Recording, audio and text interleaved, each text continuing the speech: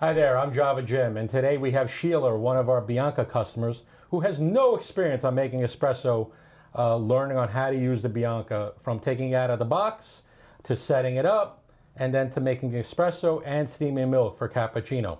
So we have the Bianca right here in front of us. If you want to scoot over here and you want to say hi to her. How sad is that I don't know how to take something out of the box? That's a pretty bad start. But the Bianca is going to arrive in a box similar to this with two straps, with packaging that's on the inside, as well as a little extra cardboard here.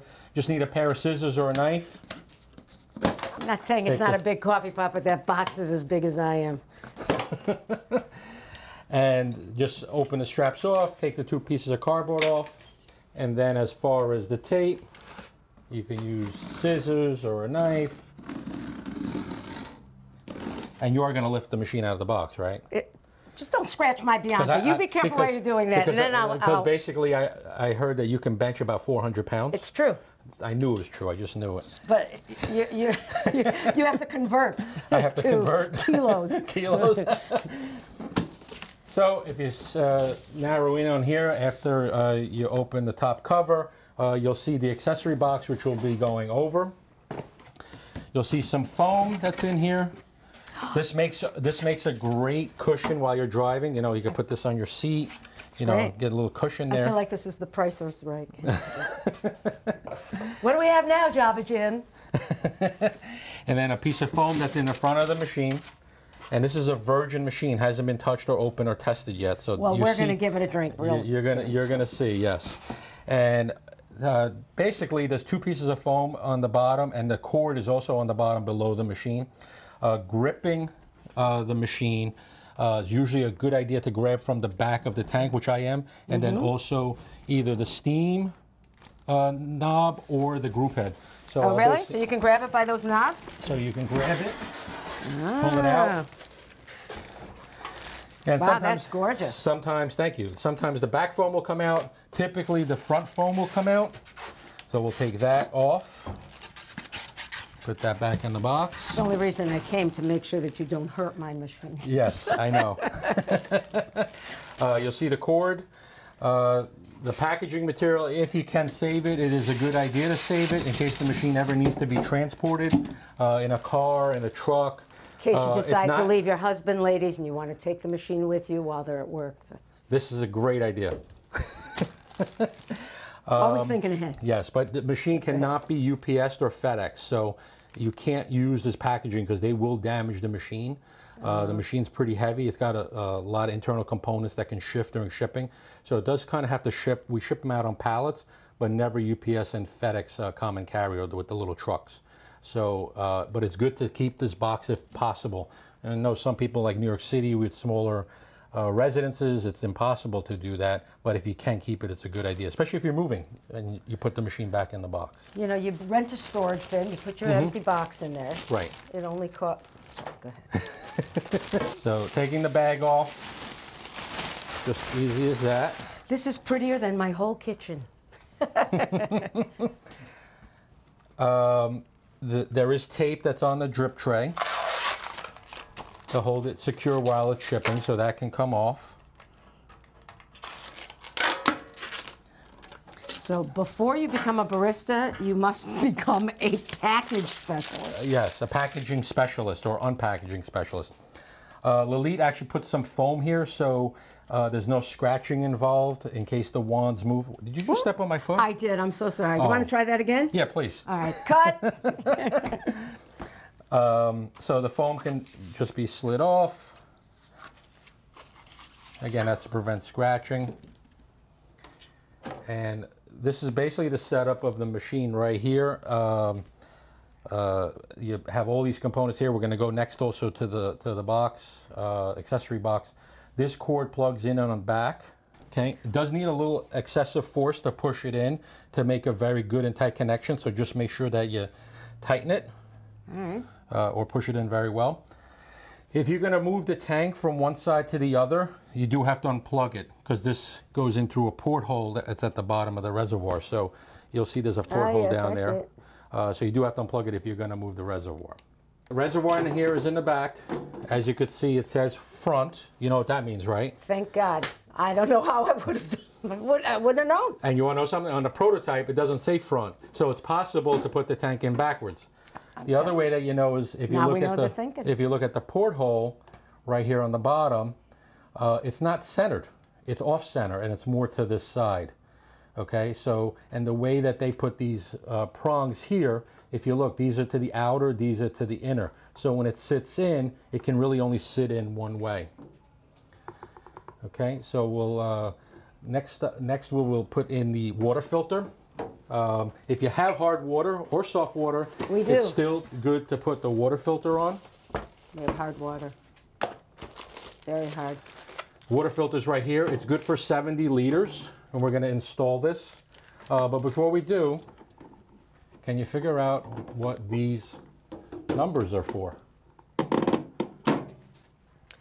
Let's see. So it goes from what, 1 to, need my glasses? I do. I can't see without them, but I'm trying to pretend that I'm looking at the numbers. So it goes through 1 through 28, right? Yeah. So I'm thinking, okay, maybe 28 ounces? 28 days, 28 ounces, 28 gallons.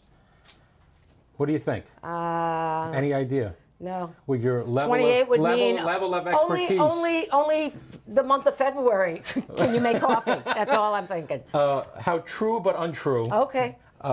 What this really means is 28 tankfuls before you recharge the cartridge. Now this. So you have to move it every time you do it, or every time you fill the reservoir. Lose count, and then you're. Every time you fill the reservoir, move it up 1, and then once you hit the 28, you know it's time to recharge. You know how to recharge this? I don't know. Are you going to show me? You don't know? No, I'm not going to show you. Oh, well then I'll just have to I'll read the book. explain it though. I'll explain it. So as you talk, I could be reading the book and I'd be a step you know how ahead to of you. open a bag? Not even that. Okay. I so do, you just use your fingers. Do you want me to use my teeth on? They might come out. I'm very old. So you have the water softening cartridge. This has resins inside, and you hear the resins? I hear them. There's little gold resins. Resonant resins. Yes. So what happens is they grab the calcium and magnesium out of the water. Once they grab the calcium and magnesium, it's only good for 70 liters of water passing through. Now it could be less than 70 liters depending on how hard your water is. So if your water is like really hard, you might only go 30 liters or 40 liters. What we recommend recharging this is twice a month. And what does recharge mean? Recharge means taking a glass of water, tall glass, cold water, putting in some salt, leaching it out, putting it in, sitting in a saltwater bath for 20 minutes. Okay, and what happens is when the salt reacts with the resins, it releases the magnesium and the calcium. After a 20-minute bath, turn it upside down, run cold water for 5 minutes, so all the magnesium and calcium get flushed out. Okay, so it's really important to flush out the magnesium and the calcium. How many times can you do that? You can do that 3-4 times a month, twice a month. Good question. But the cartridge should be replaced once a year. Okay. So once a year. So if your water's hard, it's safer to do it once a week. If your water's not as hard, you can get away with once a month. But you really need to know your water hardness. In general, we say twice a month now. Now, why do you want to do this? You want to protect the machine from magnesium and calcium. Magnesium and calcium causes 90% of the repairs that come into our shop. So it's really important to do this.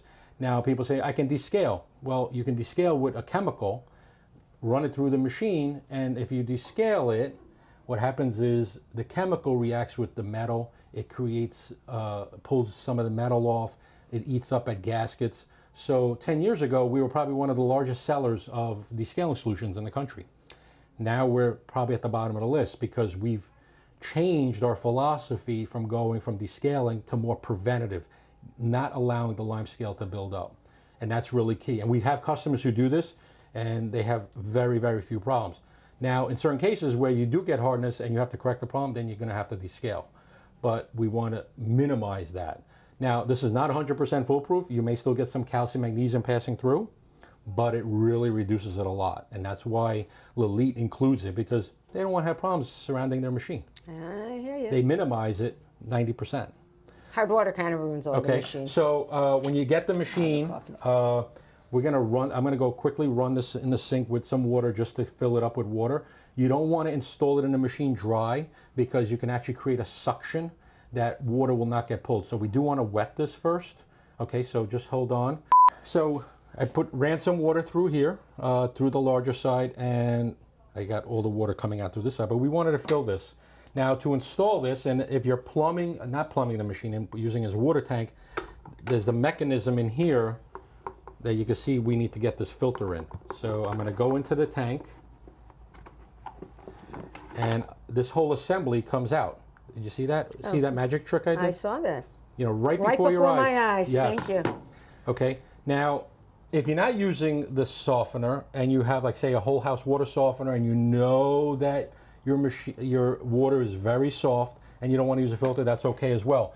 But so you can operate the machine without the filter. But to use the filter,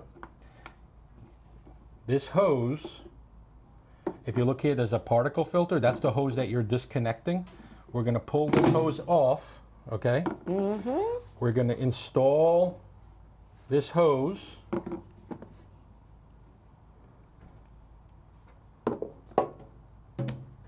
And as the machine ages a little bit, this will be easier to take on and off because it'll take the shape of this larger Yes, the older we get, the stretchier everything gets. Exactly.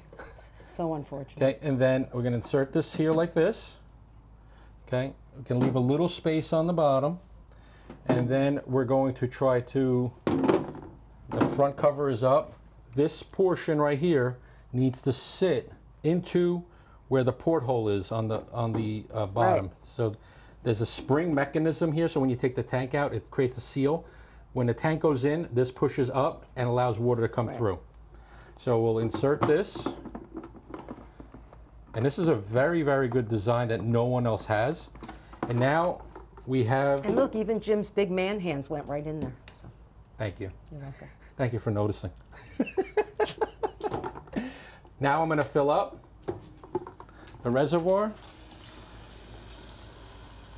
So there is a max line that's on the tank as well. So I'm going to insert this. You can fill it while it's in the machine. And just to let you know what makes this machine a lot different than every other double boiler espresso home cappuccino machine out in the market today, the reservoir is on the outside of the machine.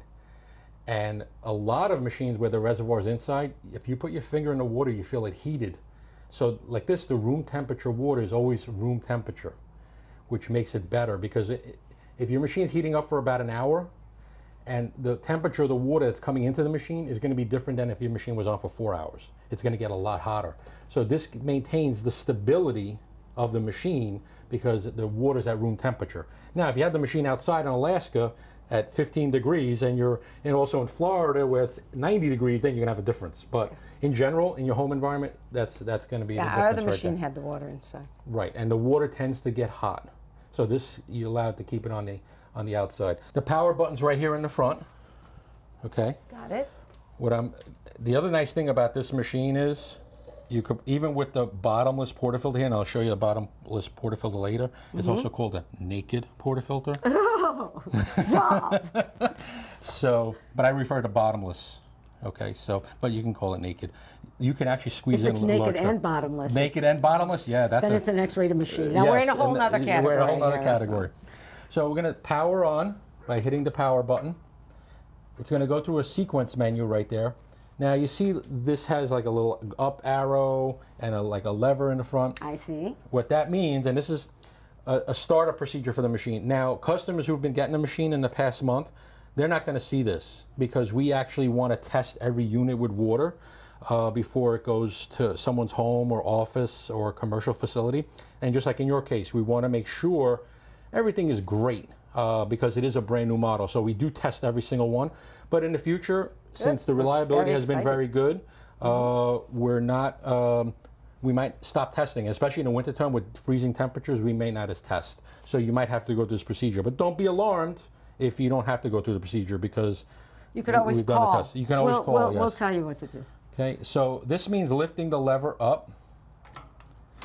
At the same time, you want to move this paddle all the way to the open position, which is the right side. Okay, so now the machine is grabbing the water from the reservoir and filling up the coffee boiler. Okay, so the first stage is filling up the coffee boiler. Which is on that side. Yes. Look, I remembered something. So now we have some water coming out. There is a countdown that happens. That looks like the shower head that I wanted. And now it magically stopped. What is it saying on the screen? Bring the lever back down. Yep. And now it automatically takes the water and is filling the steam boiler. 14 degrees? Right now it's 14 degrees. Now you should hear the steam boiler fill immediately after you stop the coffee boiler filling. Okay? So this procedure fills up both boilers to make sure there's water inside. Now, what happens if you don't have water inside? You actually can burn up the heating elements inside the boilers.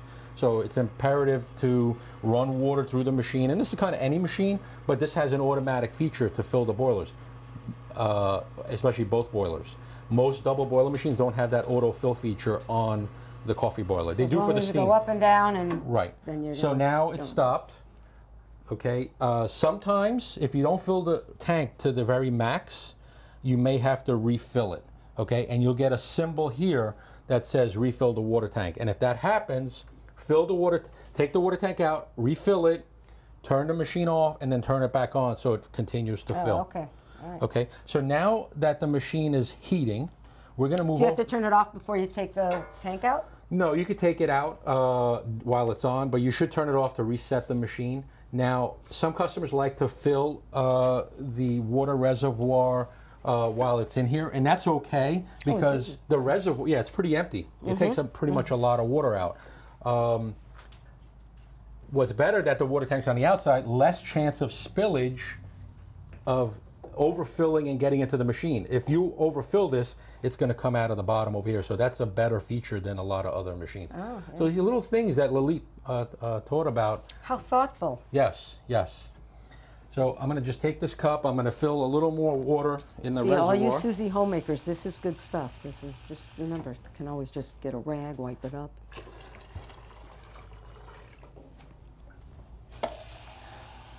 You got lazy, Jim? You're not taking this out and taking it over there? I don't want to reset the machine without water, so that's why I'm filling it from the outside. Sorry, we have to bust chops here.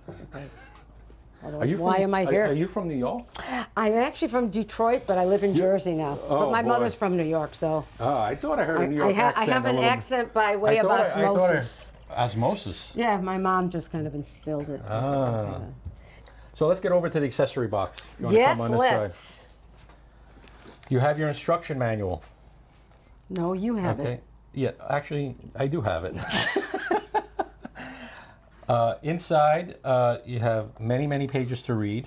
I see that. We'll be having coffee in 19 days. 19 days, yes. There is English. You want some Italiano? You want to brush up on your Italiano? You can read here. I'll have my husband read that section. It'll sound very romantic while he reads it to me. I won't know what he's saying, but I never do. So. Here you have your direct plumb hose. It's made in stainless steel, so that's why I asked you if you're using a tank or plumbing it. Did this come off of my sink? Yeah, it did. Yeah. I took it off last night. This goes on the bottom machine. See how it's an elbow? Like that. This gets connected on the bottom. It actually goes this way. There's a fitting here and also a gasket. So they put an extra fitting to plumb it in. Now, if you're going to plumb it in, the water ain't going through the reservoir. Right, but we're not. We're not. But if you plumb it in, you should contact us for a water treatment system, especially if you don't have a whole house water softener. So make sure you don't lose this hose right here. Just in case we get rich and decide to get a water softener and plumb our house. Sure, why not? Plumb it in your house. Now, on the bottom of the drip tray, if you want to skedaddle on this side over here, you'll see a nut inside the middle there, right? I do. Okay. To remove the drip tray, it does need a little angle out to pull out, and there's a catch basin underneath. That drain hose, the plastic one, connects to this catch basin. So the water comes down through. So you don't have to empty it for people. Right, if you ever want to drain it. Right. But the nut is on there to drain it manually. Okay, another nice little feature that they did, see these little rubber grommets? They put it on here to reduce the vibration of the machine. Okay, to put the drip tray back, bring it closer to the front. It's dripping, put it back. Now, when the machine's heating up, there is a vacuum breaker valve, a very high quality vacuum breaker valve that they do redirect the water that's exiting and the steam to the drip tray. We are going to see some steam here in a little bit as it's warming up, but it avoids having any water inside the machine, because a lot of machines don't have that hose, and what happens is water squirts on the inside. We don't like water inside the machine because there's electronics in there, there's wiring, so we want to avoid that. So they install this here. There's a little steam that comes out. We will notice it, but it's kind of alarm clock. Hey, the machine's almost ready. So when you hear it, you know it's ready. And that's usually just during warm up. Now, why do they put this vacuum breaker valve on the inside? It's a little valve with a gasket and a weight. And what happens is when the machine cools, the steam boiler cools down, and you have steam in there, it becomes like a vacuum. So to reduce the vacuum, you have to have a vacuum breaker valve. And machines that don't have that, the vacuum kind of, next time you turn the machine on, it thinks it has steam. You open the steam one, it goes poof. And then it goes to heat up, because that when you open the steam one, that's when you broke the vacuum. So that's the purpose of that valve. And a lot of machines, it's not redirected to the hose, through a hose to the drip tray. Sometimes it goes back to a water tank, depending on the machine. But in a lot of cases, there's just water that bubbles. And you'll see machines that have lime scale or watermarks on the inside. They avoided this. Well, I won't see them because I'm going to be using this machine. Exactly. But other people will see. Exactly. So that's the drain hose to connect, okay? We put the measurements on our website. If you want to come back over here. Always. And I know from your husband that you are meticulous about cleaning. Like, there is not even a speck of dust in your house from what I hear. We know how meticulous you are. Yes, we know that so you like to keep this I machine. need cleaning products. You have a Look at microphone. this. I can see that I need a facelift right in here. That's fabulous. Let me polish that up a little more. Actually, this I'll let get dirty so I look better. Don't use any abrasive cleaners. You could just use the cleaner to gently rub. Also, a terry cloth, if you lose this, could be slightly moistened with water, soft water. Okay, not hard water with limescale minerals. Well, our water is hard water, so we're going to have to buy a bottle of soft water to clean the machine. So you have this nice cleaning cloth provided by Lelit. Very nice. In here, feel how heavy this is. Must I? Oh, that is. It is kind of heavy, right? Yeah. Guess what that's for? No. No, it's not a necktie. Okay. I don't know. I see this, so it must go into something. So this. Aha, it's a handle. What did I know? It's a handle and a water tank cover. And then again, you have the rubber grommets to reduce the noise while the machine is making espresso or operating. Here is the grate for the top. Great! So you can put your cups up here. You have your cleaning brush. We bought a machine from you guys many, many years ago. We're upgrading to a... I know, yeah, I see you're upgrading. So you know what to do with the cleaning brush. I do. Basically to clean the coffees, grinds that build up in the group head gasket. It's good to clean. I'll put this back here. Now, I don't know why every manufacturer puts in this cheap plastic scoop. In case you want to go make a cup of Maxwell House. Oh, that's it. Okay. Now I have Which is good to the last drop. I'm not being negative. Inside here, you have a steam tip that's on the wand, and you have a steam tip that's as an accessory. One steam tip is 1.5 millimeters, and I'm pretty sure that's the one on the machine, for greater amounts of steaming milk. Now, some customers only want to steam like 2 to 4 ounces. Then you want to install the smaller hole tip. So this is for 2 to 4 ounces. This and that's is for 6 and up. And then basically, you can take the wand and you can unscrew it. Okay, there's a little gasket that's included on both, and in there you can feel like there's a little tug. See that little Teflon tube? I do. That's for the insulation. But you would just take it off and then insert back in. And there's an actual O-ring that's on the inside to create a good seal with the Teflon tube. We're going to keep this one on here. So that just comes right off of the tube, and the tube stays there. And tightness is right. Okay, good. So for smaller amounts, you know, this was a surprise when the machines came in because the prototype didn't have this, and we were actually quite satisfied with the prototype machine. But they included this, which was a nice feature. I'm going to put this in here so we don't lose it. It's for little baby steams. And this is your naked portafilter. Stop. Naked. Okay. Why is it? Dress that puppy. Why is it? Hold that. Why is it naked? When I take the cardboard tabs off of this one, if you look. This is not naked. See the metal on the bottom? I do. This is known as the spout. Fake drip. right? Another nice feature by Lelit, discovered about a year or 2 years ago. If you put this down, you see how the top is level? Mm-hmm. Okay. If on other machines, it's usually like on an angle, and when I show you tamping later, you end up tamping on an angle. With this being straight, you're going to tamp better. Now, this one doesn't have anything, but this one you can put to the edge of the counter and make it level. Right. Okay, so that makes sense? It does. I'm going to lock this one in. So while the machine's heating, so feel how hot the group head is. It's getting pretty hot, right? It is. So the handle has to be hot too. I watched the lovely video with the chocolatey, creamy pour coming out. Oh, It was nice, fabulous. nice. In addition, inside the box is your blind for backflushing. Do you ever backflush your first machine? Yeah, I think my husband. So there's did no all the- holes in here? You did that, didn't you? So there's backflushing disc in here, or filter basket. And then there's also a 2-cup basket. Now, a lot of people have the biggest challenge. Try to get this basket out of here. Out of here? And I don't want you to break your nails because it's kind of difficult, right? Yeah. It's not coming out easy. No. Little trick of the trade. You get another basket, either this one or this one. See the little lip right here? Mm-hmm. Okay. You take your other basket, opposite side, and you put it in between and pop it right out. What's holding the basket is the portafilter spring. See the spring in here? Yep. And then you put this one in, okay? Put the 2-cup, and you hear the snap? Okay. Nice. If you have a hard time putting it in because the spring is too thick, Waiting for the crackle pop, but crackle pop, yes. You turn it upside down and you press, and that'll pop the basket in as well. So little tricks of the trade on how to get the basket in and out. Again, like this. If it doesn't come out easily, okay, put it back in. You're having a difficult time, you can't get in all the way because the spring is too thick, you could turn it upside down. Beautiful thing. So another little trick of the trade. In here, we have a platform that for little pieces of toast. you could use it for that.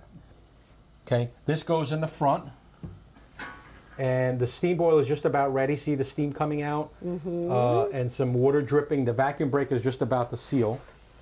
Back in here, the last item in the accessory box is a tamper. Aha! We don't know where ours is. Since Okay. we moved, everything's packed. Really? So now you Beautiful. hear the on the machine? I That means did. it's sealed up now on the steam okay. boiler. Feel how heavy this is. This was another Wow. surprise that And if you don't know what he's talking about, it's a fabulous paperweight. So don't worry. Very expensive paperweight. Sure, but this was actually a surprise for us to include a quality heavy tamper. The weight is important. Do you know why? Well, yeah, for the pressure on the... Exactly. So it levelizes the pressure. All right, so we're almost ready to go with espresso. So we'll be making some And espresso. I'm just going to add this for everybody. So people that are not baristas, people like me that are just drinkers of coffee, don't get scared with all of this because I figured out how to use my old machine. Think about standing in line at the coffee shop. Think about the money that you're spending. Think about ordering for 10 minutes and not getting your coffee, and $300 a month for a non-fat, skinny, soy, caramel, whatever, macchiato with you- a grande, whatever. What beverage was that? I don't know. Whatever it is, you got to wait till they call your name. You have to go, it's, you know, and then you got to serve yourself and clean up. It's a nightmare. You know where the best place I get my coffee from? Home. Home. That's what I'm Exactly. saying. That's what I'm when saying. you go out to eat, And you it's know what? so difficult. You can do it in your pajamas, and they don't allow that in the coffee shops. And if you don't own pajamas? You don't need them. But you got to be careful of the steam. So Yeah, you got to be careful of the steam. Exactly, exactly.